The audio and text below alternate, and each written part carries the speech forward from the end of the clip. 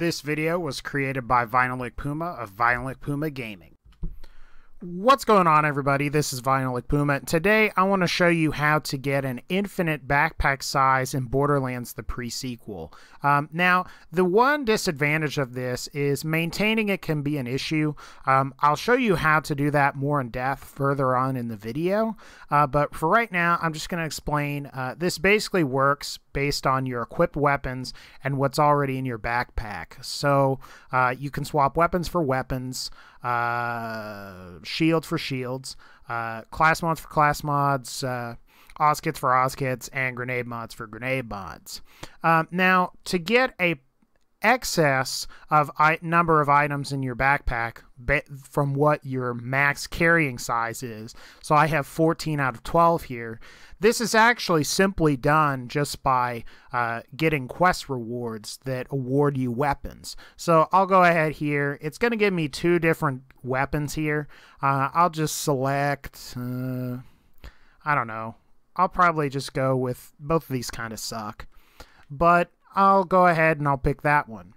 Now, what I'll do now is I'm going to cut the video here. I'll come back and I'll show you how to manage this backpack that you have here, because you may be picking up weapons, or you may see weapons you want, but you may not know how to pick them up. So I'll go ahead and I'll show you that.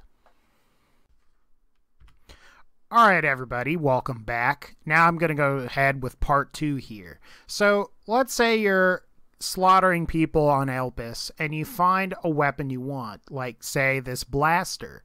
Well, obviously you can't pick this up, but what you can do is if you hold X on an Xbox 360 or PC, if you're using a controller, I guess square if you're using a PS3 controller, and if you hold E or the use key on your keyboard, what you can do, you can pick this weapon up.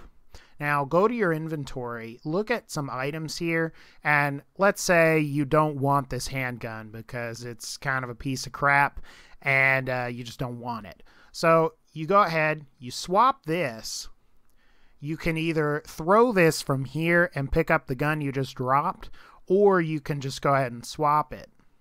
Now what this will allow you to do is it'll allow you to keep and maintain this large backpack size automatically, and you get this nice gun here.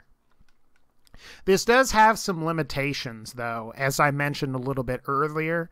Like if you wanted to pick this up, you can't at all, because you would need, actually you can't pick it up at all because you can't equip it. If you have, let's say, a class mod that's on the ground, if you don't have a class mod already in your inventory, you'll have nothing to swap it with, so you won't be able to add that to your inventory, and that does kind of suck.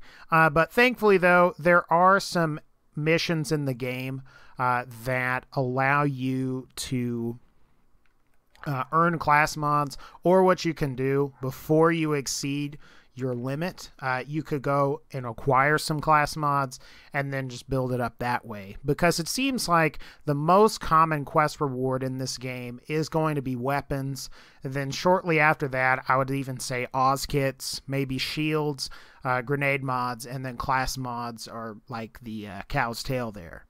But anyway, guys, I'd like to thank you all for watching this video. It's going to pretty much wrap this up. If you did like this video, you found it helpful, please be sure to rate, comment, and subscribe to my YouTube channel. And what do you all think of this? Did you find this helpful? Is this something you're all going to use?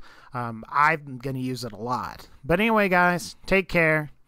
Have a good one.